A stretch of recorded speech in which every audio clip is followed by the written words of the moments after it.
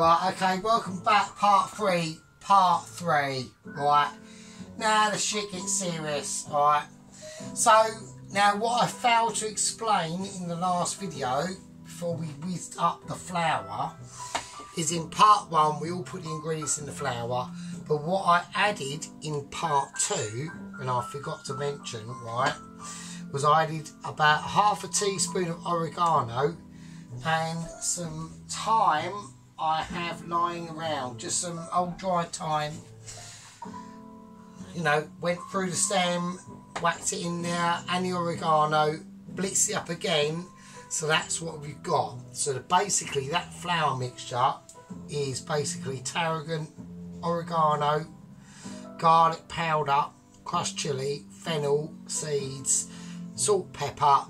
That's on that chicken, and that's it really. So right, let's whack the flour to one side. That's the end of that. I wanted to get that straight, right, because I failed to mention it and I was not happy about it. So yeah, because I don't like to, you know, if I fuck up, and I will say, so don't start. So anyway, welcome back. Yeah, I mean, I like the lights off situation. So what I'm going to try and do, I will sort the candleage out a little bit more tomorrow. So even though we're going to do like a Sunday sort of chicken fire roast dinner, we'll do it at night. So, and it's going to be really candly, so it'll be nice and spicy. So yeah, so there we go. So what's going on? Right, let's start to concentrate now. So, because we've got some serious shit. I've already chopped up that onion, alright. So, I'm just going to go through it again. Like I said, I know a lot of people know what they're doing and they're not stupid or anything like that. But these parts of the video, to be honest with you, aren't really for you. Therefore, literally the Toast Watcher part of the game, which we have to welcome in, right? Because we want to transform, right, the Toast Watchers into something like that they can cook, like something groovy, like cheese and tomato and cheese on with onion on toast, with maybe a splash of Worcestershire sauce and some chorizo beans. Ooh, who'd have thought it? So that's what we're doing. So I'm just cutting up the onion now. I know I'm talking absolute wank, right? And I know people go, why are you talking? Right, we are talking information. Right, it's not a case of like, why are you talking?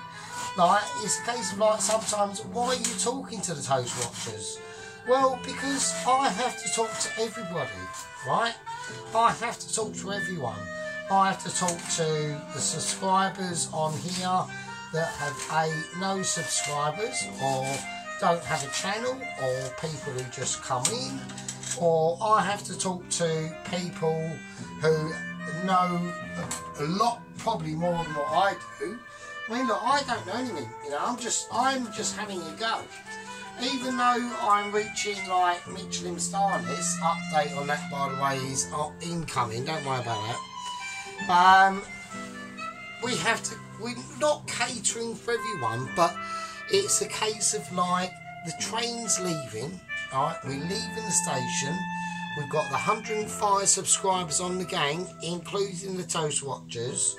It's just the Toast Watchers have got to the platform and the train's, you know, it's going, but it's jogging speed, and if you want to run and carry your luggage and grab it onto that last carriage before the train sets off into utter stardom, basically, then you're welcome, and that's fine. So there we go. So no nonsense. Right, okay, now I've got the pan on and I'm going to whack it up to about 8. I'm going to put the booster on. because we now do have to start doing some actual action, right? I know there's been a lot of build-up, right? I know there's been a lot of build-up, and there are. I like things to be set out in specific ways.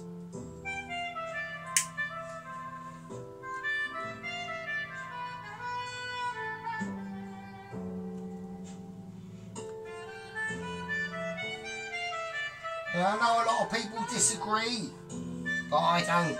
Why? I don't need to say why, do I? You know, I don't need to say why. Right? Right, okay, so, right, what we're going to do. Right, I've got some Odessa Greek olive oil.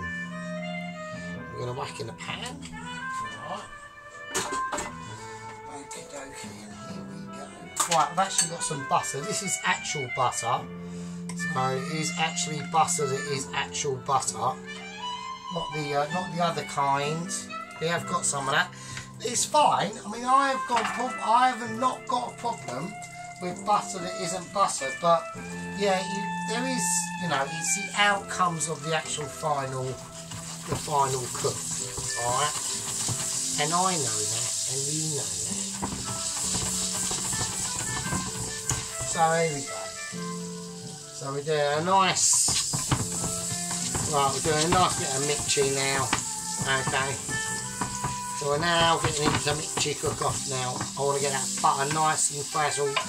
Right, little fragilist.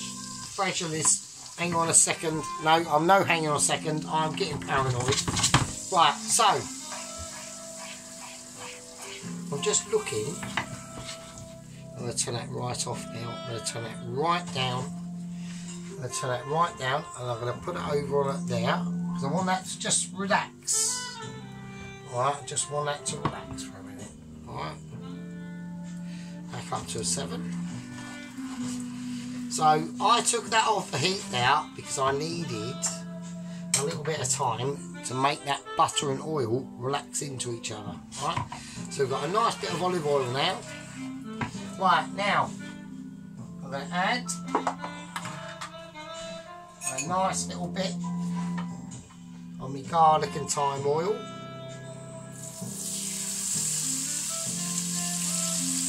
As well.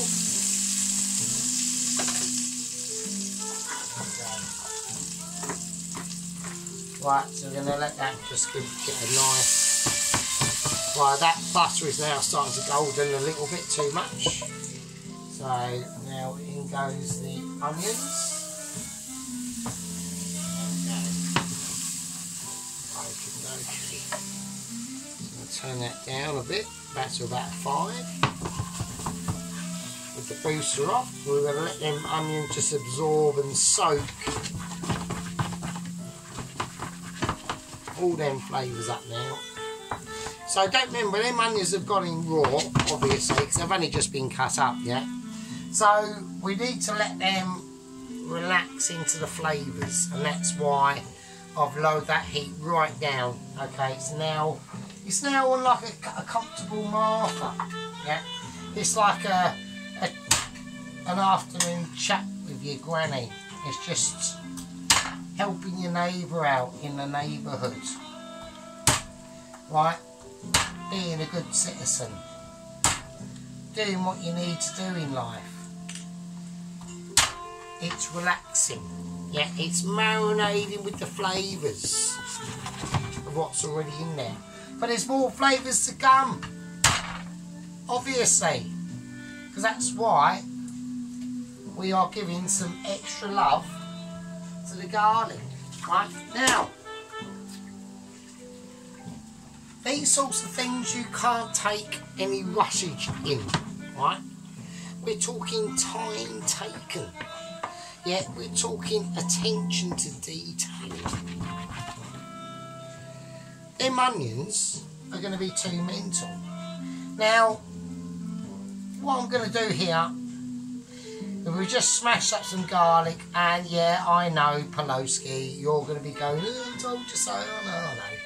I know. Sometimes I've got into a habit of picking out the garlic peel from the, yeah, I know. Yeah, so, you know, what can you say? But I used to do this ages ago, you know, it's alright. I mean, look, don't forget, right, like I've been single for like 18 years, so I've lived on my own for like 18 years, so I do know how to cook. It's just a case of, you know, something happened in about 2013 and I suddenly really needed to learn how to cook. So, and don't forget, you know, cooking is cheaper, but not with these sorts of things. Like, you know, I'm doing a video production, yeah? I'm doing a video production on my channel, so it's not like I'm cooking at home. So even though I'm off camera, the water's always boiling, the oven's on, it's getting warmed up. You know, the chicken stock that I've added a bit more chicken stock to, right? That's on at least a 2. So what we've got got 1, 2, 3 rings on that have been on for the last 3-4 hours. The oven's on, right? Right, the oven's on about 160, so that's nice and warm, and that's in preparedness for the chicken breasts. So, you know, there we go. It just costs $1 to do these videos. Costs a lot of money, right? Unless I'm doing something really quick, like, I don't know, like a poverty special, or even like a budget like special. I haven't actually got a category for budget specials. I will have to do that, but it means I have to go all the way through my videos and see what the shit I've done. Same as Indian makeaways, like I need to retitle a lot of the Indian makeaways, especially like the early ones, because people just can't work it out. And I don't really blame them, because I've gone through them and I've gone, well, like, well, you need to, like, yeah. It was the early days, and, you know, excuses are allowed, to be honest with you. And even though you're watching this video now, even these videos are still the early days, because I'm going to transform my channel into something like just more cosy. That's all. That's the goal. We want cosy. The food is going to be cosy. The environment's going to be cosy, and it's just going to be cosy, and that's all I want, and that's it. So that's why I've tested it out today with the candles. So I've got like a semi idea of what I'm doing. So right, so we're sautéing them onions down. I can see they're looking slightly glistening-y. Right, I'm going to whack the garlic in. Right. I'm going to turn this up to about a 7. So it was it is, like I said, it's an electric stove, obviously. So I need to get the spaghetti in. I'm having a moment. So we don't need. I don't need the flour anymore. I don't think. I'll keep the flour. No, I don't need the flour out because I've got the flour mixture. So I'm just having a moment. So I'm just putting stuff back into the gaff. Right, so let's turn that right up. Let's whack it on a booster for a minute. So, because I just want to... So, them onions have softened down. So, say them onions have softened down to about 88%. We need to get the garlic now onto a similar path. Right. Yeah, so like I said, so that flour mixture I've done for the chicken, we'll go through it again. Like, we put in the tarragon, we put in the garlic powder, the crushed chilli, the fennel seeds and the chicken powder. But afterwards, like I said, off camera, I put in some oregano and some dried thyme. Okay, so that's what we extra whiz that in there. All right, just to let everyone know, so I don't want to like lead anyone off the beaten path or anything like that. No, I try, look, dudes, like I really do try on my channel to be honest as possible. You know, I mean, there's been a few occasions in the early days where I did really massively fuck up. Mainly the Italian video, or the Italian playlist on the focaccia, I massively fucked that up. I don't know if anyone's re-watched it or anything like that. I'm going to turn this down now. Turn the booster off and I'll turn that down to about 5, just to let this really nicely cook out. Yeah, and basically what it was is I made a focaccia. I made I forgot those, an olive and garlic and sun-dried tomato focaccia. And I actually finished the whole thing about 4 in the afternoon. And basically I was really pissed, and I just decided to put some grated cheese on the top of it and put it under the grill.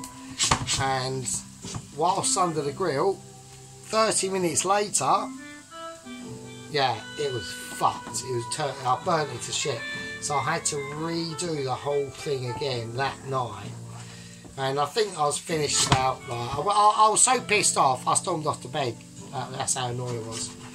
And I think that night I completely remade the whole focaccia again. And I finished at about 3:30 in the morning or something stupid like that. So, you know, it's a case of like, yeah, you know, people see what you're doing, because obviously, so you can't take the piss of people. Do you know what I mean? You've got to be quite like honest and true. So there we go. So right, so I've just cooked them onions out.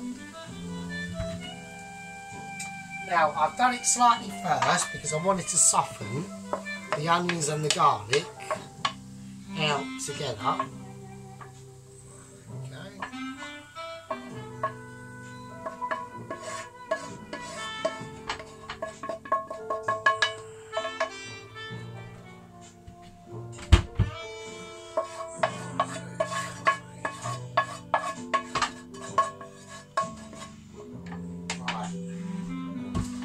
Now I want to make sure that all them residual bits of onion are out. Right, nothing too ridiculous. Right.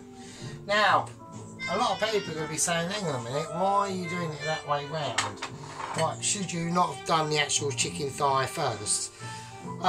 Yeah, but I wanted to get the onions and that sautéed first with in the garlic juices with the butter and olive oil. And then we're going to sort out the other stuff. Right. So I'm going to whack it back up to about 6. Right. And while we're doing that, concentrate on the bacon. So I just want to get this bacon cut up. And we're just going to do it in fairly biggish chunks. I don't want the bacon, I want the bacon to stand out a little bit, alright? So it's going to be part of the sauce, same as the tomatoes and all that stuff. Okay.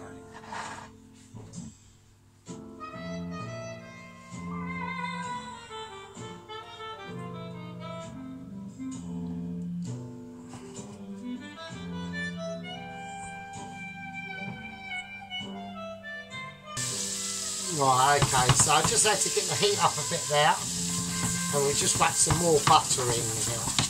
Alright.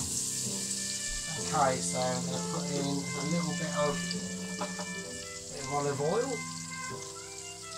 This is extra virgin olive oil. Okay, only a little dribble, nothing too mental. Don't forget, extra virgin olive oil is not really. Right, okay, so that is now starting to darken a bit. I'm going to put in the chicken breast, skin side down first. Now we're going to whack it back up to about an 8. The booster is off. Alright. That's all full right now. Let's get them stirred in now. Right, let's give our hands a wash. So, because that chicken feels quite tacky, okay, now that's because of the light coating of flour that we put on there, alright. So, we're going to let that's just going to do its thing now. It's spitting nicely. I just caught one in the eye there, I'm not saying nothing. That's your dirty minds, alright? I'm not saying nothing. There's no one in the eye that goes on round here. Not that I can even do a one in the eye. One in the eye would be brilliant, wouldn't it? How amazing would that be? Oh, well, right. Well, I need to get you... Right, let's think about something else. Right. Now, right, okay, now, let's do it. So we're frying off the chicken. So we want to keep that on. Alright. Now, this chicken will be going into the oven to finish off. Alright.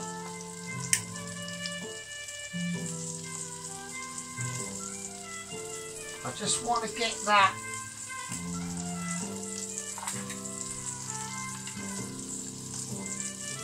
keep an eye on it. I can't have the temperature up too high, otherwise it'll be too fucked up. So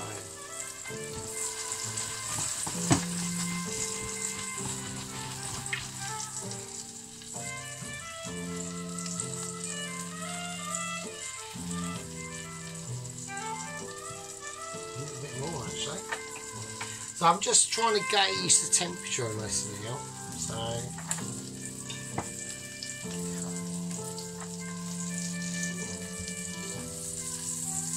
I need a lot of the juice that's going to come from this chicken.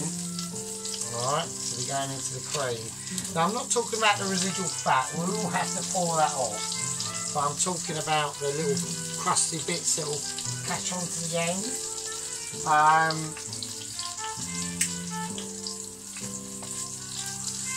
that's what I'm basically looking for. So, like we said when we in the some fried chicken video, and we put it in, we deep fried it, and we're looking at the different size of the bubbles, yeah. So you can see that coming out the edge of this chicken thigh here, we've got the bigger and smaller bubbles, and then around the outside, it's got all these big bubblage. That's where you're getting a lot of the water vapour evaporating off, right? So we've got a lot of temperature control and a lot of temperature changes going on inside this pan. And that's what's interesting. So, right, I'm going to put the onion and garlic, that's the onion, that's the fried off onion and garlic mixture. Let me do this for long enough to white, so see, there we go. So there's a lot of oil and fat in there already. Right, now you can hear that noise. Now it's starting to get a little bit too serious for my liking. I want to change that. Now, there we go. And there we go. So you just start to hear that change in notes in the actual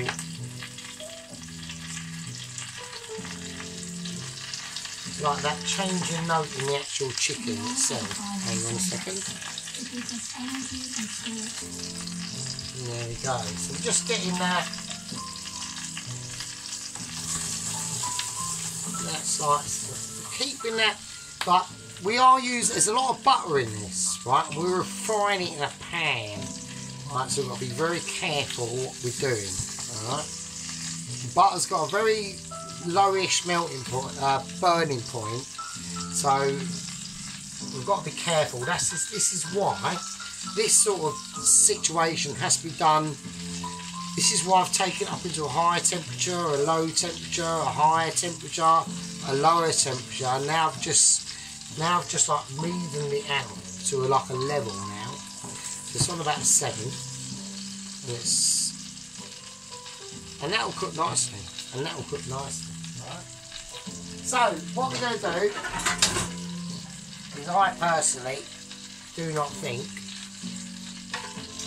because these are chicken thighs bone in, alright, they're bone in, okay?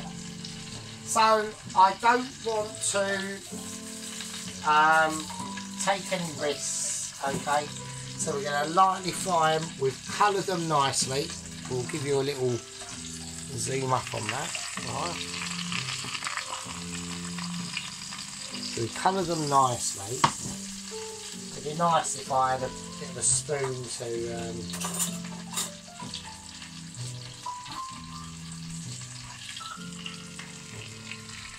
So we colour them nicely. I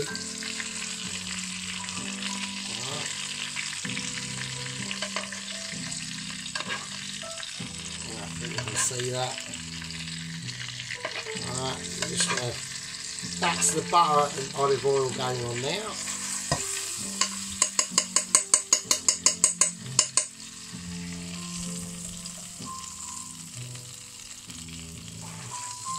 Oh, okay.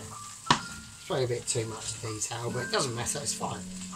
No, it's all good in the game, you know, we're all doing it. So, like I said, tomorrow is going to be a bit of a big update on the actual look of the channel. We are going to slightly update it. I'm quite pleased with the candles. We are going to be probably going to go night time only now, apart from the Indian makeaway that we'll be doing in about end of March. And that'll only be in like part 1 and 2 during the morning and the day, because it's just so mega. It's the biggest thing I do. I think the only thing that's topped it or has come close to it has probably been the American breakfast. That was like eye-watering. Right, okay, let's do it. Right, let's do it. I need the actual, I actually need this, so I don't know why I'm doing this. So here we go. Right, so we're going to take the chicken out, we're going to turn it over. Get it in that last bit. And now we're going to turn it over. One in now. One in now. One in now. Okay. Right. Okay, now the rest of that, I know everyone's going to be going, no, don't do it. I've got to pour some of the fat away. Right, just the residual bit of it, alright? And then we got the rest of it left, so because otherwise it'd be too fatty. Alright, so these are the fried chicken thighs.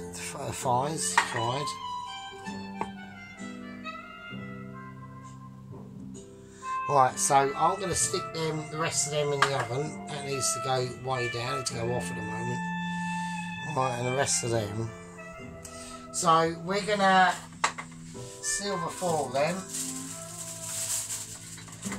So the oven's already on. And then I can get concentrated. Now I know a lot of people are going to be saying, oh, why don't you do it? Cook the whole dish off in one, because I want the sauce to be kept slightly separate from this chicken, right? And it's all depending on how I want to serve it as well. Okay, so I'm going to whack them in the oven, alright, and that's on about 160, and I'm going to do that for, hang on a second.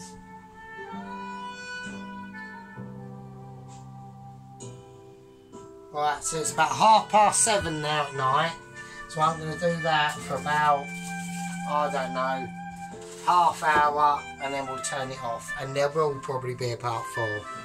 Right, okay, so now we need to get things back on the groove, alright? So I'm whacking this back up to about an 8 now, so I need to get this frying off, I need to get it cooking. Right, we're going to do a little bit of magic handage. Right, okay, I reckon that oil's up to half decent temperatures now. So let's do it.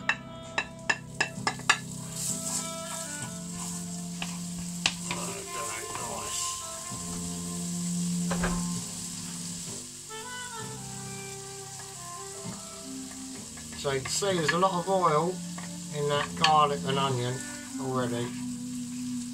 And that's just gonna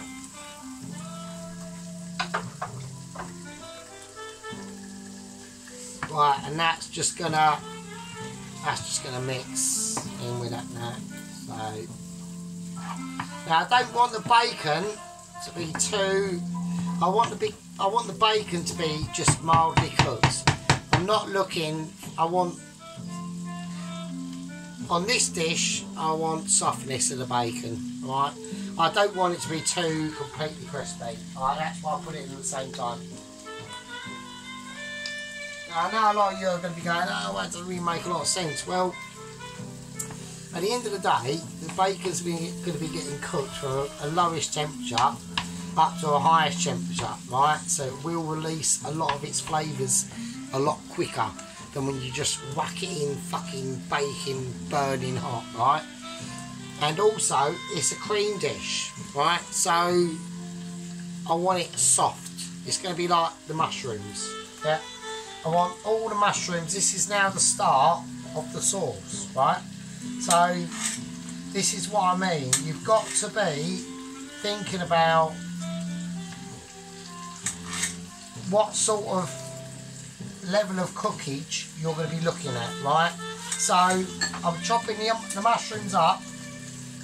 I don't want to do them too fine because because this is sauce, this beginning of this sauce is going to be cooking off for quite a long time, right? Like I said, I think this probably will be a part 4, to be honest with you. Maybe a part 5. It shouldn't be a part 5. It shouldn't be, but it might be. And if it is, I really do apologise. But yeah, but the longer a time you need to cook something off for, the vegetables that you're putting in, the slightly bigger they need to be. That's what I'm trying to get at, right? So if we was going to do like a stir fry with this, yeah, I'd probably cut the mushrooms up a little bit smaller or not as chunky, and that's why I've done them in a sort of more like sort of more chunky sort of aspect, right? Because they're going to have more time to soak down, and that's the reason why I done the bacon and done the onion and the garlic first, not fried them, sauteed them. It's different, okay? And then the bacon, and then the bacon will naturally infuse all the sweetness and juices coming out of that garlic that's already been sauteed and buttery cooked, right? So do you know what I mean? So do you know why? You can see why when I done that chicken and I finished it off, I emptied out all the stuff that was in there. Well, I know its flavour, I know all that, but it wasn't the good bits, right? The good bits are still in there. It was just the excess butter, and the reason why is it just would have been too fatty, because there's a lot of goodness in this chicken stock. Don't forget we've got chicken stock here. Right, so the chicken stock, okay, was made a few months ago in the freezer. Now that would have been literally all the chicken cut up, everything. Hang on, right, the backbone, the neck, the bum cheeks, arse bits, the fucking everything in the chicken, and that took about 3-4 days to do, and it goes to almost like a gelatine, alright, and that's that. So it's good shit, alright, it's good shit. Right, so talking about good shit, well, now I've got this cooking up to a nice little temperature going on here. We're up to about a 9. Let's whack it down to about an 8. And I think first we'll leave the mushrooms there, and we're going to do, I think what we're doing. So like an let's do them like this. Alright, let's do them like that. So we've got fairly biggish chunks of tomatoes going in.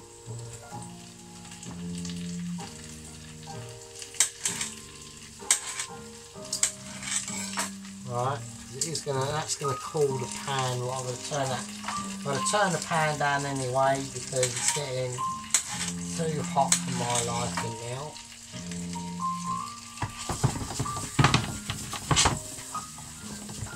Oh, something's decided to leave the pan. Something's decided to eject it from itself from the pan of joy, the pan of utter stardom. Okay, I'm going to turn it back up again, back to a 9. I need some more sizzle going on there. Yeah, so initially, like I said, the reason why sometimes I turn the pan up and down, like we'll whack something in, it's been hot, we'll whack it in, we turn that temperature down, because we want that temperature to capture the the next new ingredient if it's fresh and cooler than the pan itself. Okay, so we don't want it to give it too much of a shock, and that way we're all about slowly releasing them flavours, right? We're all about slowly getting them textures in, right? And that's why we've whacked the tomatoes in before we've done anything with the mushroom, right? Mushrooms are basically lastminute.com, right? So that's the reason why we do that, because I want the tomatoes to have a nice integrational feeling and fragrance into the rest of the dish, right? And it's going to be a lovely dish. That's why we've got that temperature up to a nice steady heat. Alright. Okay, so right, next what we're going to start to be thinking about doing into the dish, right, is we're going to start talking about the Dijon mustard. It's going to be the mushrooms going in, the Dijon mustard, the basil, the cream, obviously, because that's going to be making up the dish. We've got the chicken stock. Obviously, we'll put the chicken stock in first once we've finished off all this. Yeah. And then it'll be the beginnings of part 4.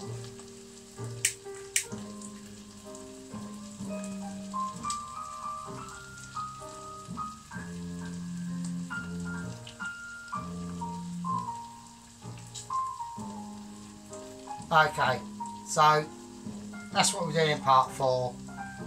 I'm going to call that a part 3. My name's Sergeant Furitoes. I'm glad everyone's in the game.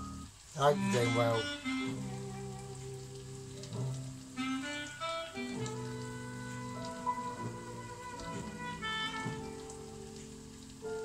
And I'll see you lovely people in the next one. Be good. I'll see you later. I'll leave it with you.